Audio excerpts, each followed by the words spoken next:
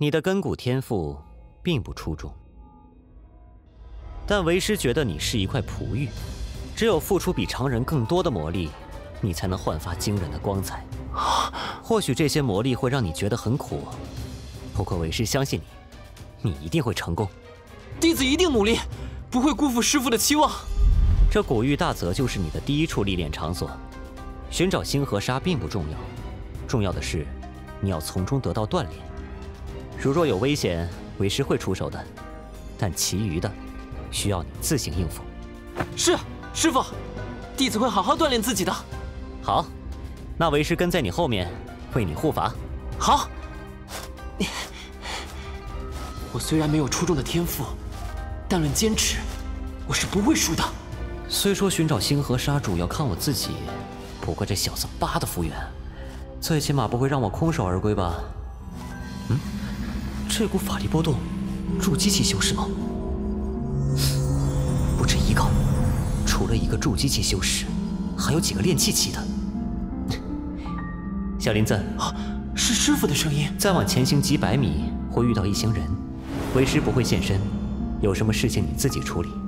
记住，与人交流相处，同样也是一种磨练。是，师父，我一定不能辜负师父的期望。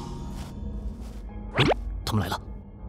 早知这古玉大泽这般无趣，本公子便不进来了。嘿，公子，咱们这次进来主要还是为了赚到功勋。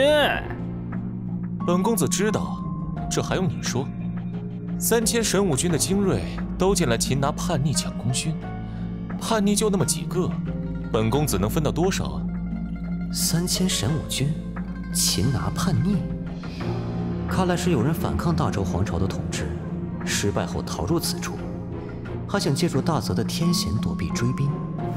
薛公子，古玉大泽地形险恶，能有收获的还是少数人。况且叛逆不是还有家属吗？他们极易擒拿，几乎就是白得的功勋。麻先生所言极是。你是谁？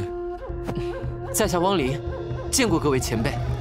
才炼气2层，区炼气2层就敢进古玉大泽，你胆子不小啊！在下奉师命来此历练，寻找一种名为星河沙的东西，不知几位前辈可有耳闻？你要找星河沙？不错。把此人拿下！嘿，小子，识相点，就束手就擒吧！莫非这些人也在寻找星河沙？师父没有动静，是想要考验我吗？打不打得过是一回事，有没有勇气打又是另一回事。本来你乖乖不动，就不用吃苦头了。可现在呢，你已经没有机会了。好强的压迫感！受死吧！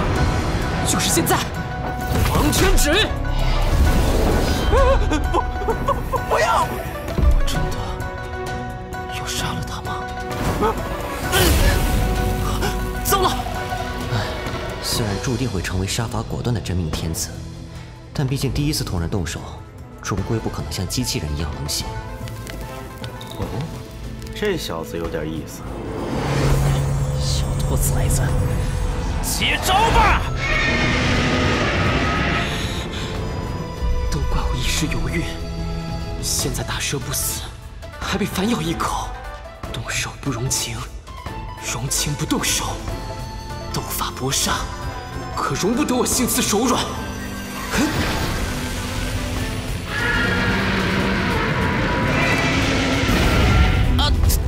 怎么会？马先生，这件宝物本公子要了，还请你出手，事后自有厚报。我不想以大欺小，但会帮你制住这件宝物。薛公子可以自行出手擒下这小子，正好可以显一显手段。有先生这句话，本公子就放心了。去。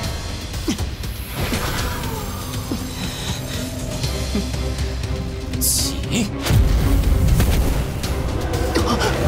这藤蔓生长速度远远快过枯萎的速度。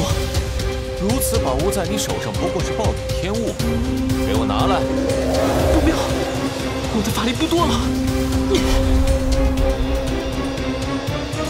史上第一祖师爷，嘿嘿，师傅，每周五、周日更新一集，乖徒儿们快到为师碗里来。在上墨门掌门陆朝歌，在天玄界能遇见我，将会是你们一生的造化。哥哥，做人一定要低调点啊！懂理。